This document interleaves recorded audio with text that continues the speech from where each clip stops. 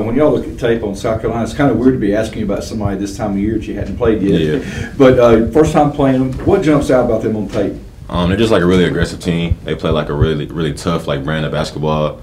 They shoot. They don't shoot too many threes, but they make the threes they shoot. So they take good shots and make good shots. So they're a pretty efficient team on offense and defense as well. So and they got some veteran guys that've been around for a while. So they got a lot of experience as well. So we got to be on the lookout for that as well. How big of a game is this for you, just being a South Carolina? It's really a big game for me because it's my first time actually playing like back home in Columbia. So I'm gonna have a lot of family and friends there. So it's gonna be a big game for me to go out there and try to do something good for them. So. Did you grow up a Gamecocks fan at all? Not really. Like maybe more so football. Like I like the football team growing up because like when you're from Carolina, it's either Carolina or Clemson. So I grew up more so on the Carolina side of football things. You were hot at first, the last game. Just how big is that for the team for you to kind of like get hot and kind of establish something on offense? I think it's just for all of us to try to go out there and be aggressive is the best thing for the team. You know, we got to go out there and get off the faster starts because sometimes we kind of go out there and maybe take us a while to get into things. So I tried to go out there last game and kind of set the tone from the jump. How much has that been a focus, especially the last few weeks? Avery's kind of talked about, because of the slow starts, we need to maybe change some things up, whether it's at practice, the pregame meal, whatever. What kind of things have been different in the last few weeks that maybe allowed faster starts? Probably just, I think we got more more rest. I think the practice time has kind of decreased as the season's going on. We don't practice like as long anymore, and I think that kind of has an effect on our bodies and our energy to start the game sometimes. So I think now we just kind of just go out there and just be aggressive from the jump, and we have like a lot more energy to go out there and do so. Avery also talked about, I guess, this next practice, which I guess will be today. Yeah. It's going to be one of the harder ones of the year just because of what South Carolina provides and stuff. So what are you anticipating? And obviously only 8 players saw the court last. What was kind of the reaction to that? I really didn't even notice that until after the game, for real. So I checked the stat sheet and stuff. But I think today in practice we're gonna probably just be prepared to probably get fouled a lot. Just being really aggressive from the scout team and just kind of just being able to play tough and play through the contact because we might not get those calls on the road at South Carolina. So you gotta be ready for that. As far as the 8 players, Avery made the point we want guys that can play together well and win. Where it doesn't matter how many it is if they can play together well and win. Is that kind of a challenge at some point to some of these players that, hey, everybody needs to step up? It's not just 1 or 2 guys. I think everybody right now is the time for everybody to step their games up at this point in the season because it's like our last final stretch, so we got to finish out strong for sure.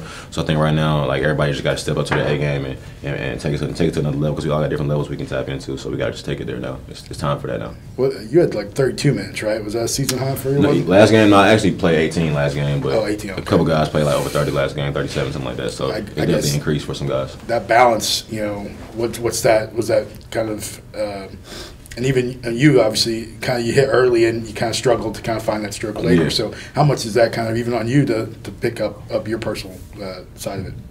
Like I said, everybody got to step up their roles at this point in the season. So I think for me, it's just as important as anybody to step their games up right now. So, okay. Yeah. Is it Herb talked about when you're aggressive, the offense works better? Is that something you're trying to get to the hoop more? That's not just getting to the hoop. That's just everything. That's defense too. That's just on both sides of the ball, just being a competitor, competing. So I think it's definitely a thing that I bring to the table, and I got to continue to bring that because it's on a consistent basis, night in, night out. So. Any other questions? Appreciate that. Thank you. Avery kind of talked about this last game. South Carolina brings a different kind of feel, a different energy, especially at home. What was that practice like? First day after this last game. We came in and watched film on the last game, and we watched film on South Carolina, so we kind of know how they play. I think they beat Florida, and so it happened at home. But I feel like we're prepared to go down and put up a fight. What impresses you about them on tape? The way they play defense, the way they compete, and they push the ball in transition very well, and they have a lot of good players and versatile players. So we'll be ready to play.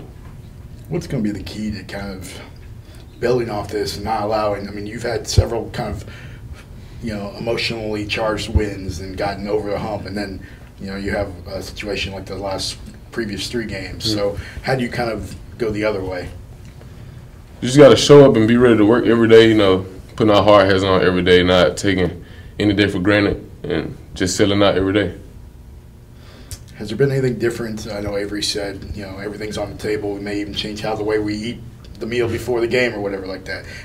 How much has changed in the last few weeks as far as maybe even warm-ups or any of that kind of stuff? What has Avery done differently? We just try to get going quicker. I know early in the year we had slow starts, and like in practice now we just try to get going a lot quicker to come out in games and get going.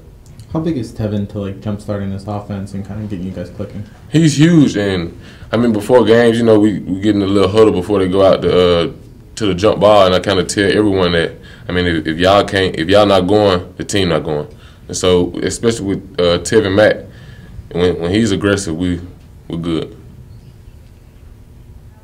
Time for one more question. Coach talked about John Petty's development after the last game. From your perspective, how have you seen him change in the offseason and this season so far? I think towards the end of the season last year, he kind of bought in to the defensive schemes. And this year, you can, like the last game, he was the loudest one out there. So I feel like he's grown a lot defensively, and he's gotten better on the offensive end.